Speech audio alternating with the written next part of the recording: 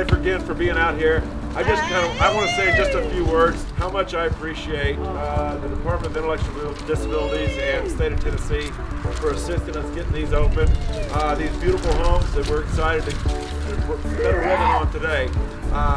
The other thing is, for the people that we're going to support here, we are just thrilled to be able to provide such a beautiful home for them to live in and watch them learn how to live in the community and watch them expand with their lives in the community. So something that we've been looking forward to, for, as Robin said, for a year, is getting these open, and we're just excited to have everybody here and having everybody move in and start their new life here in this community. I can pretty squarely divide my days into two categories, usually things I have to do and things I get to do, and this certainly is one of the things I'm proud to get to do. So, as Mickey said, I won't belabor the point that a lot of hard work has gone into this. Most of that has been by D&S and Lori and the staff here that have been dogging this thing all day, every day, trying to get it perfect for the moment these ladies walk in to their home and for the rest of their lives, get to become more and more a part of this community. The turnout today certainly illustrates for me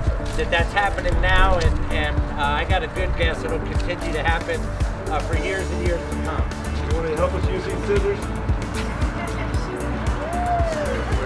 In there. Ready? You ready? Ready? Go.